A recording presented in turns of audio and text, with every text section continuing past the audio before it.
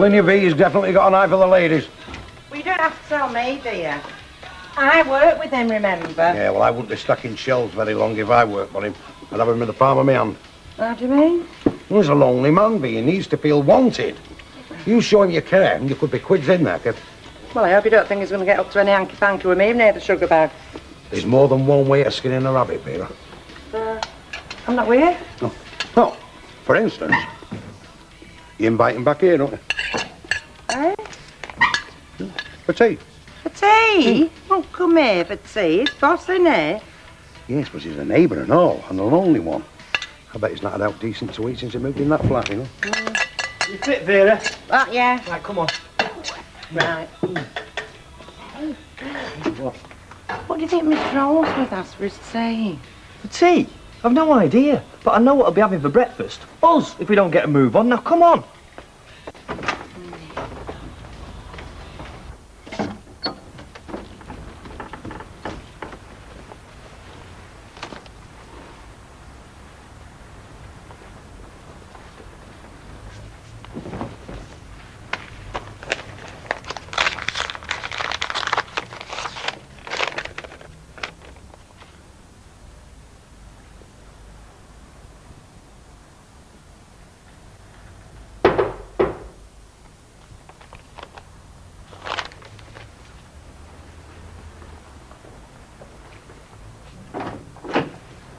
Oh, come in, Dave. Look, I'm not stopping. They've got a couple of small problems over the cabin. I said I'd look in later. Well, it could be about lunchtime. So if you've not had a better offer, fancy meet me in the Rovers about 1. Yeah, why not? Well, you know, not if it's a problem. No, it's not. I'm sorry. My mind was on something else. I've had a letter from Ken, just letting him know where he's staying. Look, Dee, about Ken, I've been No, thinking... I'm sorry, Dave. I don't mean to shove you out, but I do have a meeting at the town hall this morning. We'll talk about it at dinner time, OK? Yeah. Right, well... till dinner time, then. I look forward to it.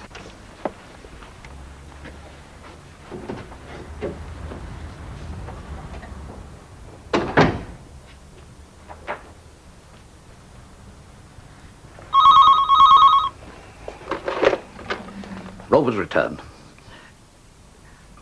Nigel, how very nice to hear from you. Yes, my lady wife and I were talking about you only the other day. I see. Well, it'll be a pleasure, of course. It's always a pleasure to come and see... this afternoon. Well, actually, I had in mind... No, 2:30 would be fine. Yes. Right. I'll look forward to it. Can you give me any inkling as to what it's about? You know, give me a chance to prepare my defense. Huh? No, right, I see. Well, in that case, I shall look forward to finding out this afternoon. Yes, and I'll see you later. Goodbye, Nigel.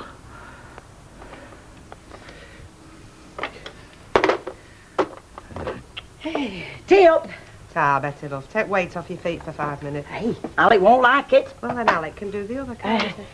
There you are, Betty. Yeah. I think Jack wants a hand in the bar. Betty's just having 5 minutes with me. I'm sorry, Bet. She's wanted in the bar. She's entitled to a tea break, and I want to talk to her. Look, I've got important business to discuss with you. That was the brewery on the phone. Well, why didn't you say so? Well, you didn't give me a chance, did you? I'll see you later, Betty. Right. Thank you, Betty. That's all right. What important business? Eh?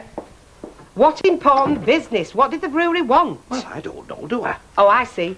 Just making a point, were you? In front of Betty, showing her who's boss round here? No. When Nigel says he wants to see me in his office, that's important. Nigel Ridley? Yes, 2:30 this afternoon.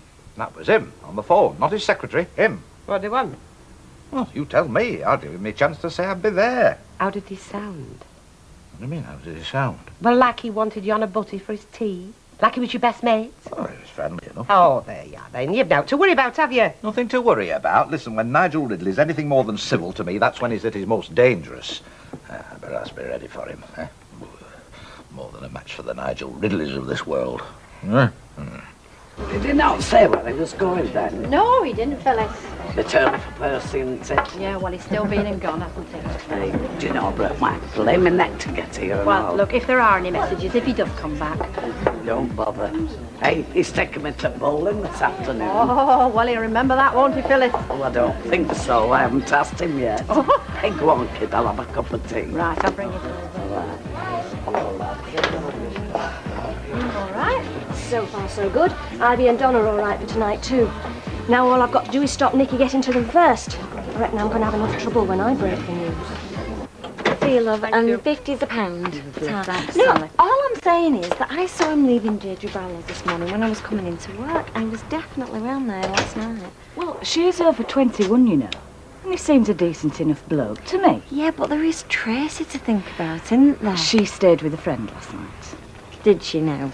And I'm sorry to disappoint you, Sally, but Dave didn't stop the night. I definitely saw him arriving this morning when Jim went to work. Well, not that there'd be anything wrong if he had stayed the night, like. I mean, after what she's been through these last few months, she deserves every little bit of happiness she can get her, doesn't she? Who's this you're running down now, then? We're not running anybody down. We're just talking about Deirdre Barlow. Well, what's she been up to? She hadn't been up to anything she ain't entitled to be up to. Well, not in my book, anyway. I'll see you later, Sally. See ya. Oh. Hi. Hello. Morning. Oh, morning, Mrs. Brennan. Can I leave my order with you, lovey? Don'll pick it up after dinner. Yeah. Oh, and that frozen gato, I'll pick it up myself tomorrow. I'm taking it to our Gail's. What, are you going to Gail's then? Hey? Yes, tomorrow for tea. Why? Is there something up? No, it's just that we've been invited to tea as well, Audrey and me, you know. I mean, I didn't think that you and Donna... I mean, she never mentioned that you and Donna were going. No, she never mentioned you and Audrey either. Oh. Well, he must have said to Summers. He hasn't, honest. Curly probably doesn't even know himself. Yeah, but he must have some idea why Mr. Aldworth left home so sudden. I reckon it's something to do with that Mrs. Dodds. If it is, he said no to me. Back in a minute. Know where you're to, Vera? Vera! Very handy them, aren't they? You know, when you're on your own. Yes, they are, When yes. you can't be bothered making home for yourself. Mrs. Duckworth, I don't think my eating habits are any concern of yours. Do you know we were only saying that last night when we were tucking into lamb chops and mint sauce and roast potatoes and peas? I said, do you know, it's times like this when I feel sorry for Mr. Oldsworth in that flat on his own. I can manage, actually, Mrs. Duckworth. Yeah, living out of packets. I said, do you know, I bet he'd love a bit of home cooking. Yes, well, Yeah, in fact, we were thinking about asking you round for your tea one night. But I said, oh no, I can't imagine Mr. Oldsworth sitting at the same table as his staff. no, well, that would be a consideration, of course. Yeah, even though we are neighbours, you know, I mean, even though one of us is your assistant manager. Yeah, well, that would make a difference, wouldn't it? I mean, a great difference. In fact, if you were to ask me, it would be extremely uncharitable of me to refuse and an insult to yourself and to Mr. Watts. Great! Hey, you're on. Tea tonight, then. What, tonight? Yeah, well, you've no one, have you? Well, no, I haven't, no. Oh, well, you won't be needing these, will you? No. Right, see you then. Ah, there you are.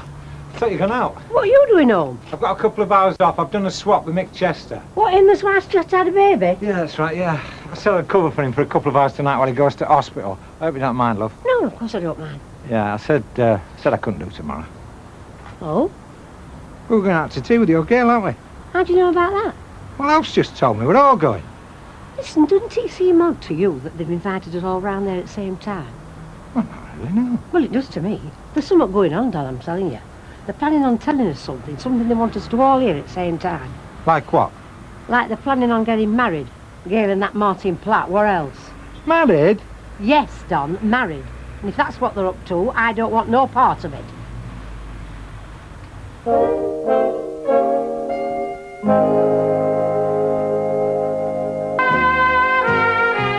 Hey, what? Seems to be a weight off your mind. What does? Oh, telling the kids about the baby. You're a totally different person compared to what you was yesterday. Well, I am, as a matter of fact. It meant a lot to me, did that, kid? It means any doubts that Gail's had about having the baby are out the window, aren't they? She's going through with it. There's no way she'd have told Nicky and Sarah if she was just thinking of getting rid of it, is it? So, I think these are on me, mate. Come on, girls. Look almost good enough for it then, Bessie. You cheeky monkey. Hey, if you want any, hang about. There's not a lot left. No, thanks. I think I'll wait for Sal. Do yourself. Not going along. Yes, Don, what can I do for you, sir? Orange juice, please, Jack. Is that it, is it? Go on, set for yourself. Good, lad. Martin, you got a second? Yeah, right. Look, about this invite to your place for tea tomorrow. Yeah, what about it? Oh, well, you've invited Alf and Audrey and all. Yeah, what about it? Ivy's a bit bothered about it. She reckons there must be more to it than the cause of the tea party. Oh, aye. Like you two might be planning an announcement. Like what? Like marriage.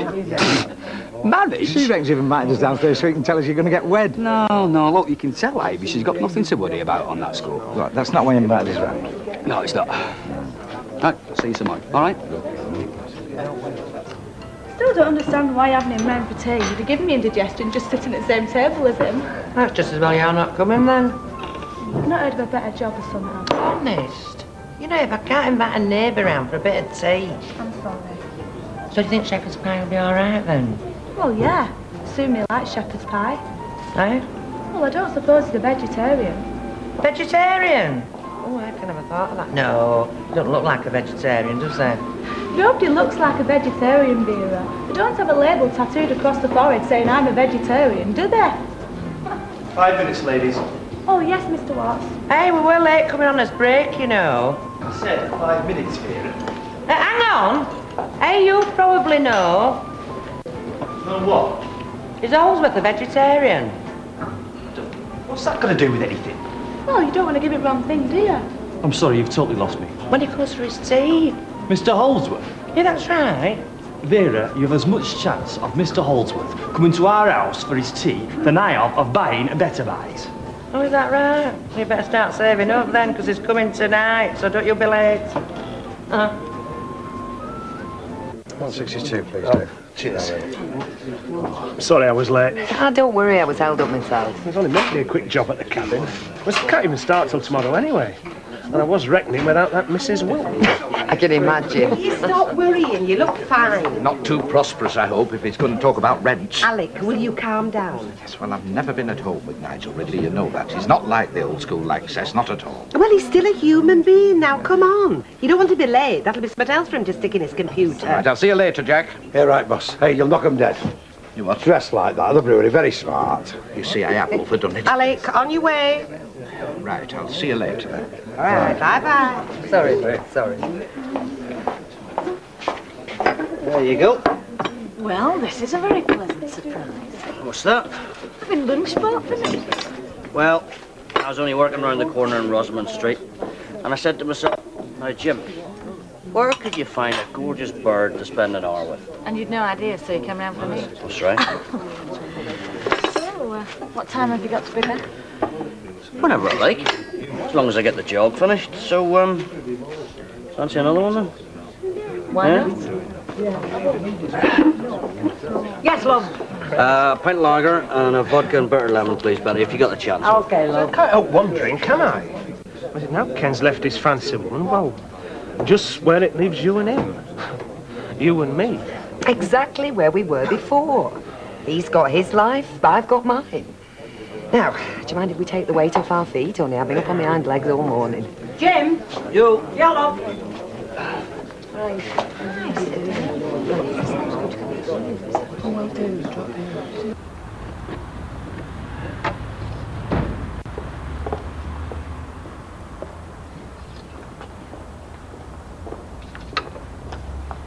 Have you seen him?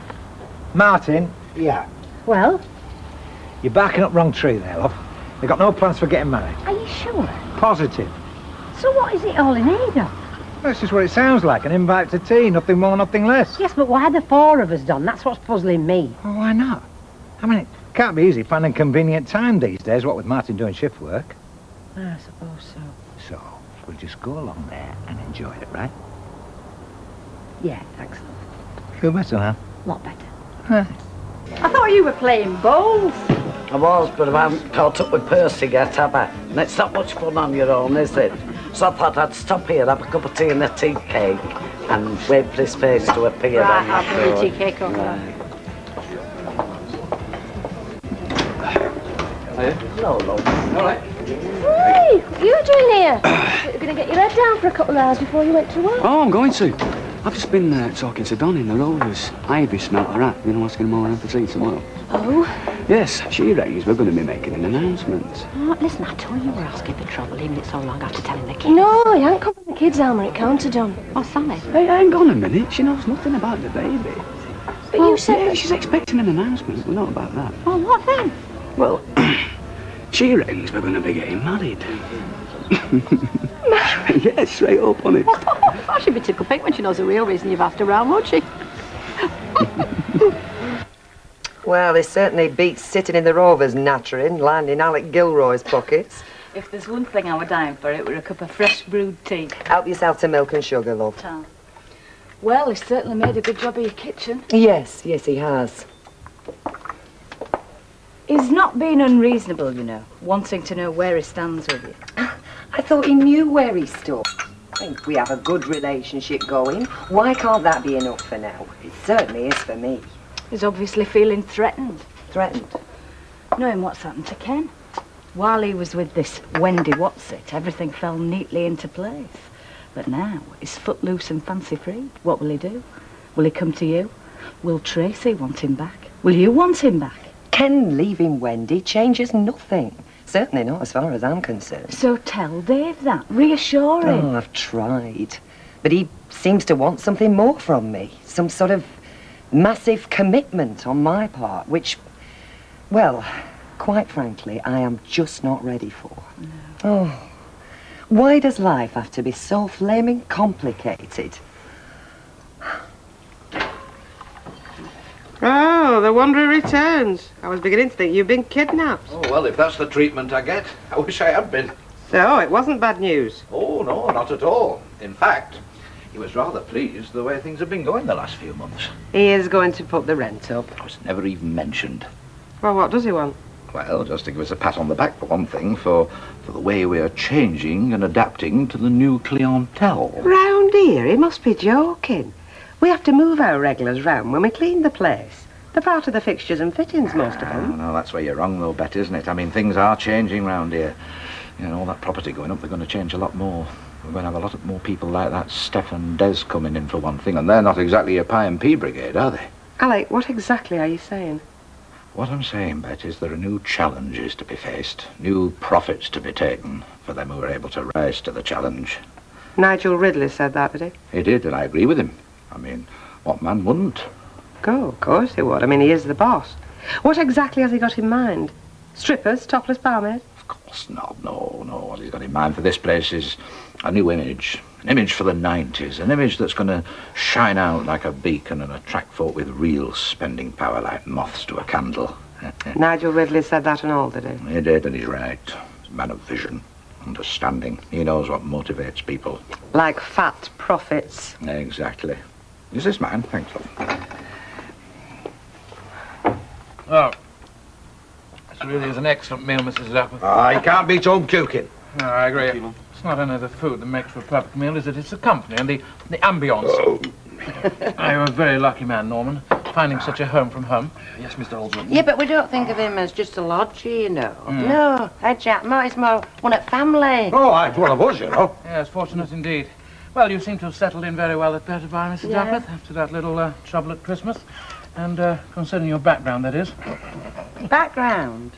Yes, I mean, considering the fact you haven't worked in a supermarket before. Very versatile, our Vera.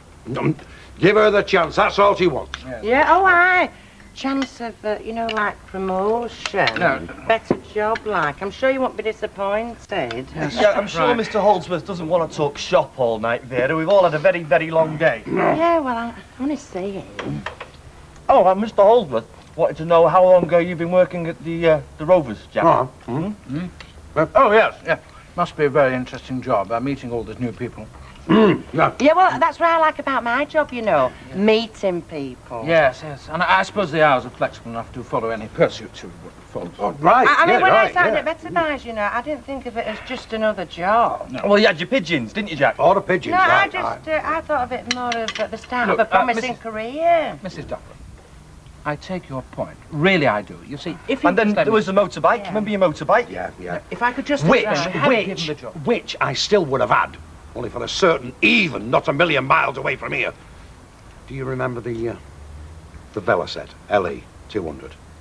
Velocet LE 200. Oh, yes. What a bike. What a bike. So you were a bike man and all? Symbol of my youth, Mr. Duckworth. Symbol of my youth. Hang on a minute. What were you going to say? Well, it was nothing. Vera, Vera, do you mind? Mr. Holdsworth, Reg is a guest under our roof. Do you mind not going on about flaming work, do you? Were you an AJS man and all? AJS man? Through and through. Absolutely. Great days, Reg. Great days. Yeah. Beezer. Beezer, yeah. Matchless. Norton. Do you remember the Dominator? Well, no, I don't say... No. Mind you, I don't watch a lot of television these days. But if you say the Dominator rode an AGS, I wouldn't be at all surprised. It's a man's bike if ever there was one. Right, thanks, Paula. I'll give it you back tomorrow. See ya. I thought she were never going to go. What did she come home with you for? Geography homework. There ain't enough textbooks to go round, so we have to share. Well, perhaps if you've got 10 minutes to spare, we could have our tea now. Sorry, it hasn't spoiled, has it? No, it's not spoiled. I'll go and wash my hands. Tracy? Yeah? Hang on a minute, love. I've got something I want to tell you. Been waiting for a chance ever since you got in. It's about your dad. Me dad? Him and Wendy Crozier have split up. He's not living with her anymore. He's left her. Well, I don't know what's happened, but he's gone. Where to? He's got digs in Chepstow Road. He's written to me, letting me know where he is. Does he want to come back? He didn't say so. Well, he's left Wendy Tracy, love. Him leaving Wendy Crozier is one thing. Coming back here is something else altogether. Something I don't even want to talk about. All right? Look, love. I'm telling you where he is because I think you've got a right to know. But as far as I'm concerned, it doesn't change a thing. I'll go and put the tea out.